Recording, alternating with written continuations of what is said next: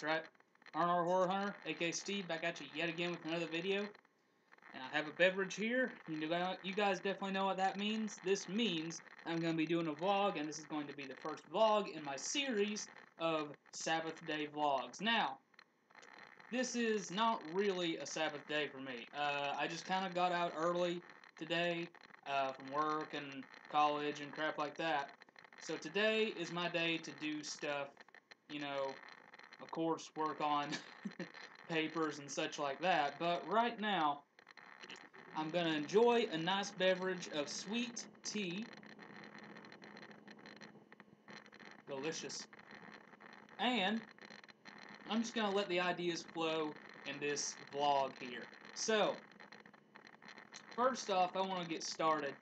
One thing I did want to mention is, of course, I haven't been doing a whole lot of videos lately, and you may ask yourself, hasn't there been a lot of movies, or haven't there been a lot of movies that have piled up on your list of movies to do for updates and stuff like that? And yeah, you're right. You're right. Steve here, he does definitely have a lot of movies he would like to show you. There's just so many that I've picked up since I did like my last few videos, and well, besides of course the horror battle that I did for Late Night Fridays, check them out. But you know, it just seems like a waste because it's just going to be so long and stuff like that. It's going to be a really long video. It's just going to be me showing you stuff. So, I just don't really think I should. But I might hit on a few highlights. Definitely, you know what, right here, I'll hit on a few highlights. Definitely one of the big highlights is not one that I actually have in yet. I ordered the Halloween Complete Collection just recently. Went ahead and picked that up because, I bowed to the pressure, man. Uh, I love Scream Factory releases. I love Anchor Bay's older releases and stuff like that. So I thought, why not go ahead and just splurge once for this month and go ahead and buy the Halloween Complete Collection. Because I looked at the list of extras, the transfers and stuff like that, and I was like, you know what? I mean, there's a lot of things that culminate into making me want to buy this. I don't own any of the Halloween movies on Blu-ray, for one. Second off, the pricing of it. I mean, if you go back and just look at how many movies that is, alright, this is, if you're just getting the theatrical releases, this is 10 movies, and if you subtract maybe like, whatever, I don't really want to do math, but it ends up being like 10, 12 bucks per movie anyway.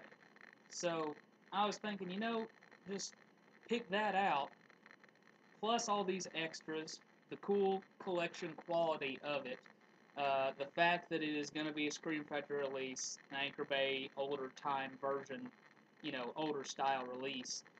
You get all that stuff, put it together, and it really makes me want to buy it. I didn't buy the Halloween complete not Halloween, but the Friday the 13th complete collection box set. That was mostly because I just didn't have the money at the time. Nowadays, I realize it's like 80, 90 bucks.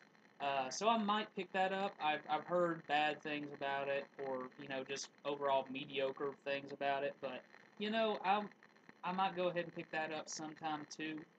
Not in the very near future, but maybe sometime, I don't know, maybe around Christmas, something like that. Christmas, maybe as the new year rolls by.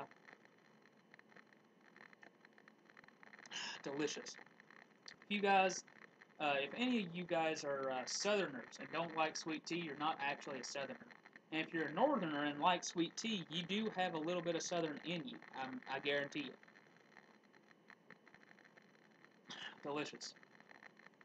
But, so we got that. Picked up the Night of the Demons Blu-ray by Scream Factory recently. Really enjoyed that. I haven't looked at all the special features. I've looked at most of the stuff, the big documentaries, some of the interviews, one of the commentaries. There's actually another one that I need to watch as well, but, what I've seen so far, it's a great release, and I'll definitely recommend it to you. Night of the Demons, the movie itself, is just a lot of fun. It's a fun little 80s horror flick. Reminds me a little bit of and I didn't really know this, that it was kind of related to this movie, but I mean, for some reason, it reminds me a little bit of Evil Dead, and I kind of compare them. And, for the longest time, Evil Dead has been, just one of those really good possession type movies. Possession movies where you use a lot of special makeup effects, stuff like that.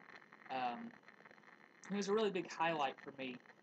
Not one of my favorite horror movies ever, but definitely one of my favorite possession horror movies. And, I think Night of the Demons has surpassed it, or at least it surpassed the original. I don't know about Evil Dead 2, maybe Army of Darkness, not sure, but I'm definitely going to have to be putting Night of the Demons in the running for that. So, next up, what can I talk about other than that? Picked up a Planet of the Apes DVD. Planet of the Apes, just being one of my favorite sci-fi movies ever. Next to Star Wars, probably my favorite sci-fi franchise, and I haven't even seen all the films. Actually, I'm gonna be totally honest. The only films that I've seen have been the last two that they've done, Rise and Dawn, the original, and the Escape from the Planet of the Apes. So, add both of those together. I mean, all four of those together, and it's a pretty darn good franchise. Me just seeing those. I know there were sort of mediocre ones thrown in the mix there, but I really like the Planet of the Apes franchise thus far, as I've watched them. Planet of the Apes DVD I picked up was just the original. It was just the original DVD, and to be honest, I mean, it's a pretty good release, but I would have liked the picture quality to be better. I know it's a DVD release, and actually this must have been, I think, 2003, 2005 maybe? Not sure, but one of those. Yeah, just not great picture quality or anything, but it's a good release in its own right, and it's got the Behind the Planet of the Apes documentary. So, oh, do have one thing to show you. Going over here. Look at that. I got this. Zombies eat brains, so you're safe. I found it funny, guys. I was at a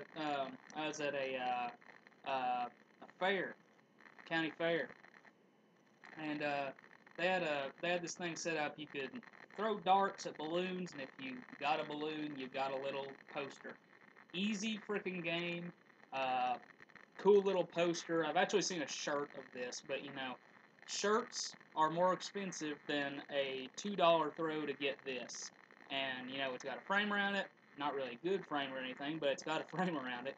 And it's got a cool little poster. So I might be hanging that up. For right now, it is sitting on top of this thing here, though. So yeah, who knows? For now, I'm just gonna set it down here. I really need to clean up the little movie area here.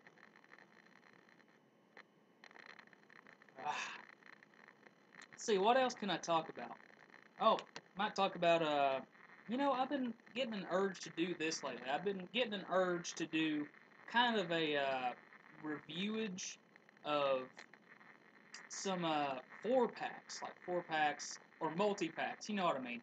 Cheap little things, cheap little sets of DVDs usually. You can get them in Blu-rays too, but the most popular thing is, and I'm not talking box sets, I'm talking 4, 5, 6, 8-pack movies of just the cheapest little pieces of crap movies that you've ever seen, sitting in the Walmart dump bins, in the dollar stores, and sitting up at Kmart and stuff like that. I've been kind of wanting to do a little bit of a review-ish kind of thing on that. And, I've got one that I'm pretty satisfied with. Actually, you know what? I'm going to go pick that up for y'all. You'll just please stare at my back for a while there, and I'll be back in a second. Kind of doing that Ric Flair strut, boys. Where is it, man? Where did I put these things? Aha! Now, these are things that I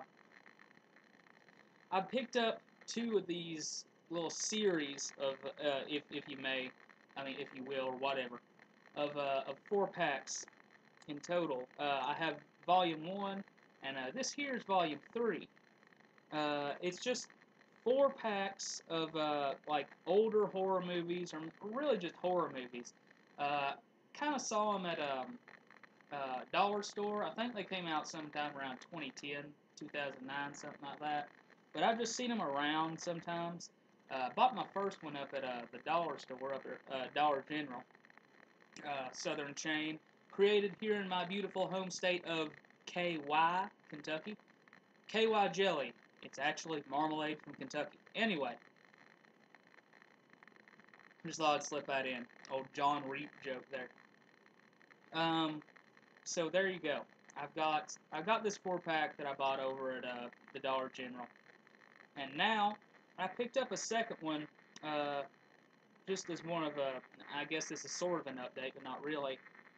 But I've been checking out even more stuff at Dan's Pawn Shop, guys, because I love Dan's Pawn Shop, and now I've got a relative that works there, so I get. All right, so the original price of the movies is $2. I get it for half price because I know a guy. So that ends up $1 per movie. Makes me happy. Get this thing off my screen right here. Remind me later. Don't even know what that is. Should have looked at it, but it'll remind me later, apparently. Anyway, so here is that 4 pack I was talking about. This is the volume 3 of it. It is the 4-movie Thrills and Chills collection. Thrills, chills, baby. Anyway, this has got, as you can see, sort of from the cover, it's got The Craft, Monster High, Fright Night, and Brain Scan. So I'm just going to go over this just a little bit. Maybe this is a prelude to sort of a series that I might be doing on some cool 4-packs, some of my favorite 4-packs, or just cool multi-packs in general. So first off, I want to talk about The Craft. The Craft, I already owned that, actually, before I picked up this 4-pack. I really got it for the other 3 movies. And even more specific, I got it for Fright Night, because I haven't actually owned Fright Night ever on anything else besides this thing. So, but The Craft, it's a cool little witch movie, supernatural, PG-13 kind of movie, 1996. Right, this is Neve Campbell right before she got big with Scream and Party of Five and stuff like that. Her first Canadian production, actually. And, you know, it's a good little movie. It's got Fairuza Balk. I think that's how you pronounce her name. Fairuza Balk, or something like that. Yeah. Fairuza Balk. Anyway.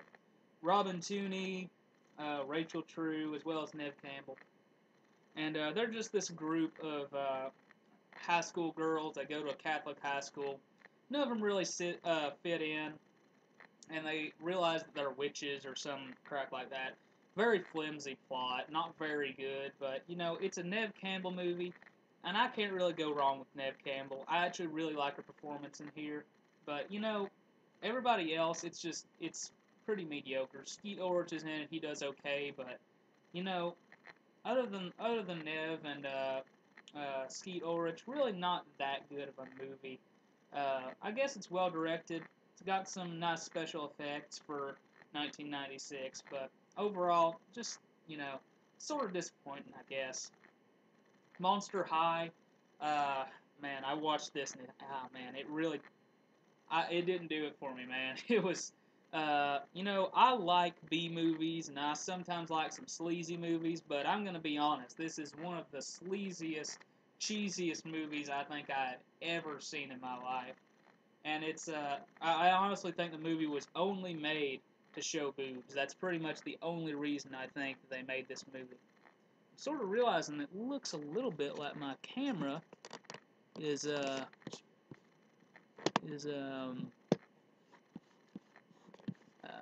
of focus, but I don't know. Maybe it's the lighting. I don't know. I think it's more the lighting, but I'm not sure. Anyway, this is how these vlogs are going to go, guys. There's going to be technical problems, and I'm not going to care about them. No editing in here. I almost never edit my videos. But anyway, back to Monster High. I mean, it's an alien movie, and yet it's got like these other weird elements in it, like resurrections and stuff like that, and really, really bad acting. And actually, I looked it up on IMDb after I watched it, and there are actually, for the girls who did the nude scenes, they were all extras because none of the girls who were actually in the movie wanted to do this graphic nudity that they had to do. And, it's hilarious. They call them featured extras. Quote unquote, featured extras. They certainly were featured, I will give you that. But, yeah, crappy movie, only made to show boobs. That's the only reason this movie was made. Crappy special effects. I could see why somebody might like it if you're into that really sleazy kind of stuff, but, it just didn't do it for me. Fright Night has to be the best pick out of all of them in here. Fright Night, obviously, a vampire classic that most people already know about anyway. But Fright Night's just something that, it's a lot of fun to watch. It's nice to pick apart too because, not too many plot holes or anything. Just overall a really good horror movie.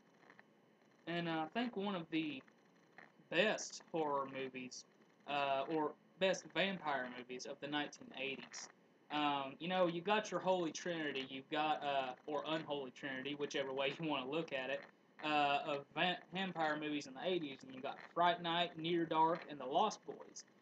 Now, The Lost Boys was my favorite for a long time, but I think Fright Night has slightly surpassed it.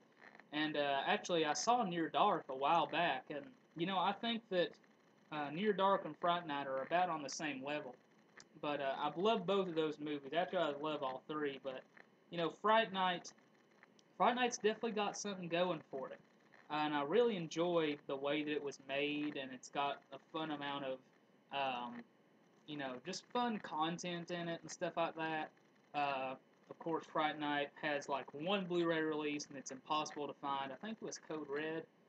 Correct me on that if I'm wrong, but I think it was Code Red. And of course, Code Red runs out of releases all the freaking time because they're just short-term crap like that.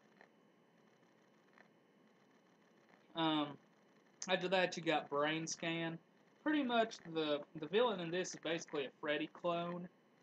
Came out in the mid '90s, and it's a fun movie. I didn't like the ending too well, but the rest of the movie overall is a pretty darn good little piece of work. Um, Definitely gets a reaction out of you as you're watching it, and just a good movie overall. Fun, definitely a great little cult flick. So, Brain Scan's one that I really think that you guys should probably check out. Out of all four of these movies, probably the best surprise is Fright Night.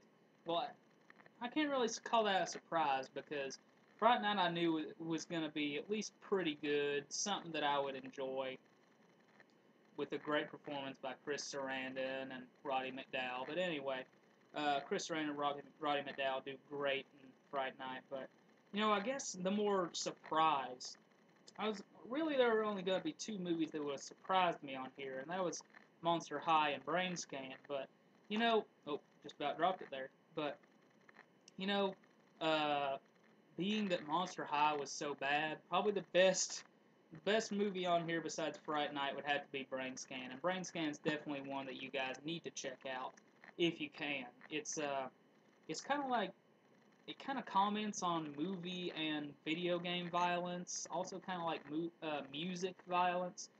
Does heavy metal, violent video games, and violent movies. Do all of those cause kids to be violent? And I guess it kind of comments on that, and it's interesting because I think it comments sort of in the affirmative, because you've got this character from a video game that kind of comes to life and seduces this young man into killing people, and changes his mind and stuff like that. Of course, I might be getting in there too deep. I definitely think I may be getting in there too deep for a B movie from the mid '90s, but I think it does comment on that, and it's an interesting commentary. I don't agree with it, but it's a good, fun little flick that I think most people should just check out if you're kind of a horror sci-fi fan, or if you're into kind of that subject I was talking about, the violence in cinema, violence in um, uh, video games and heavy metal. If you're into that kind of stuff, definitely check out Brain Scan. And just by the way, I noticed on Brain Scan, I always notice these little things when I just happen to be watching movies. Um, I notice for like cultural hints, like hints of cultural things that I really like. And on the side of this kid's refrigerator that he's got in his room is a cutout poster of Alice Cooper from his Hey Stupid days, and that made me happy because I love Alice Cooper, and just I get excited when I see stuff like that in movies. If I see Alice Cooper in a cameo like I did in Wayne's World, which was actually the movie that introduced me to Alice Cooper. But when I see cameos like that in movies, like say, I guess a better example is actually from Wayne's World 2, where they had Charlton Heston in a guest star position. Well, not really guest star, but a cameo position. So that was interesting. And I look for those things like that because they make me happy.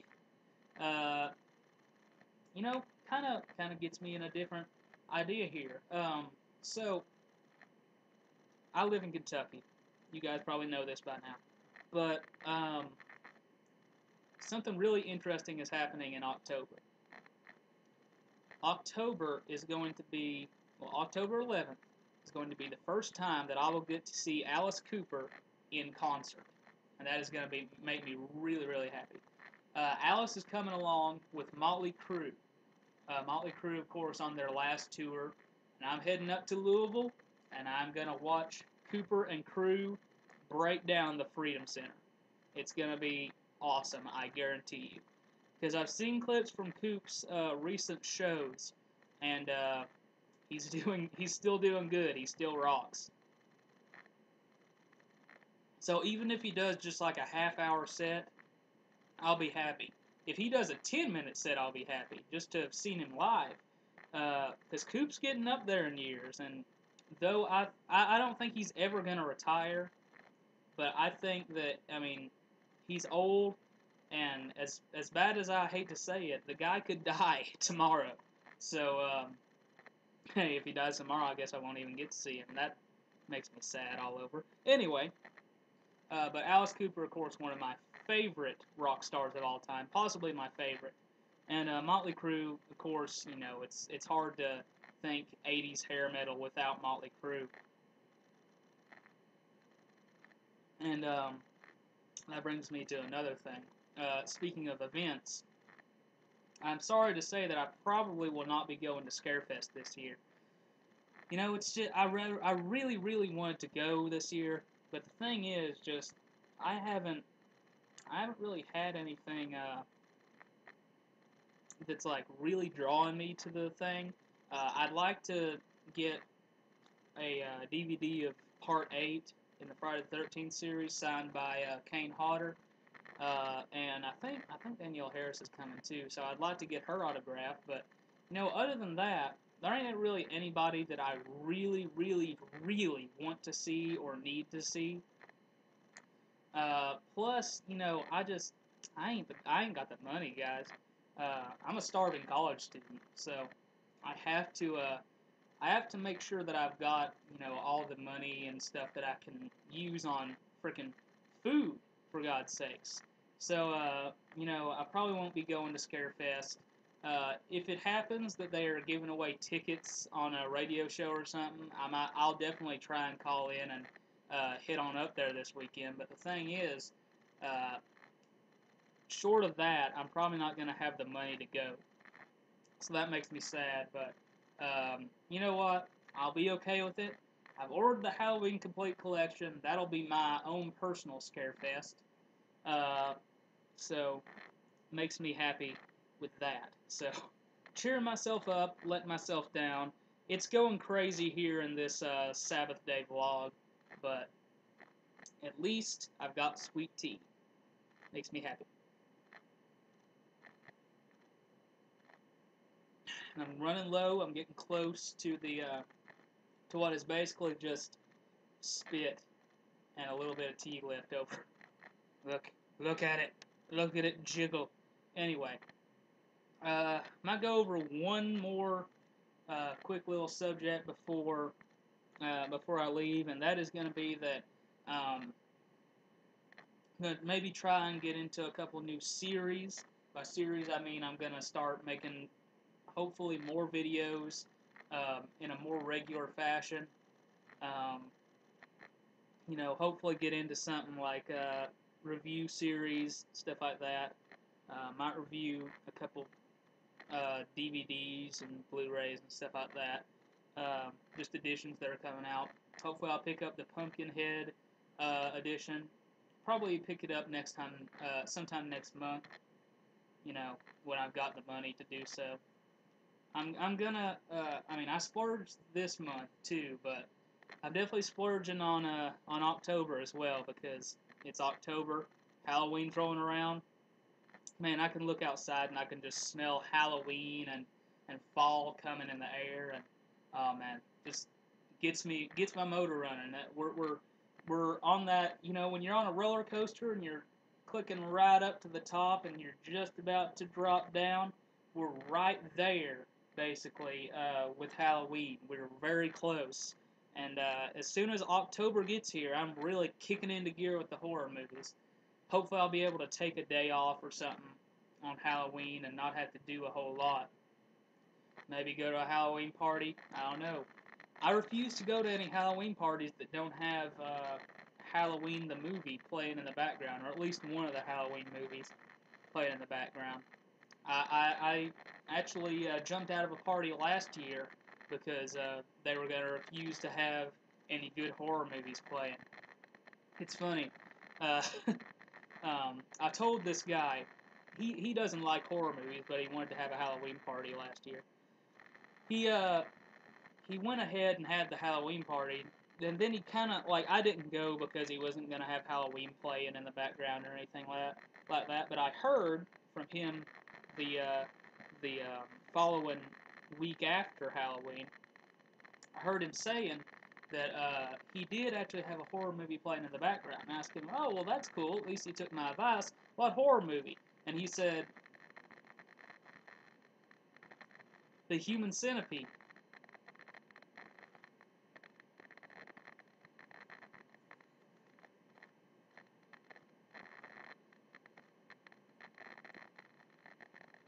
That's not a movie you show at a party with a bunch of people around. That's a shame movie that you keep in your shame drawer. You don't even display it on the movie shelf, guys.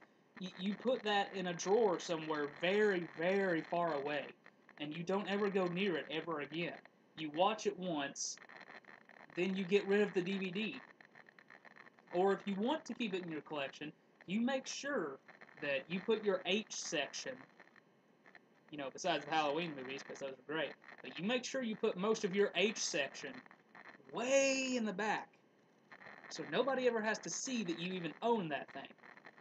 And heck, Human Centipede 2, don't even think about it. Put both of them way back there, somewhere where nobody can see them, and nobody has to see them ever again. You probably won't want to see it anyway. Not because it's a scary movie, it's just because it's a gross movie that's just, you know, it's torture porn, basically. Kind of like some of the Saw movies became, and some of the Hostel movies became. But, man, I'm going on 30 minutes, so I'd better shut this vlog down while I can. Watch me finish the rest of my tea.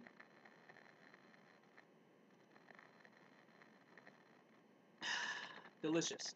I love tea.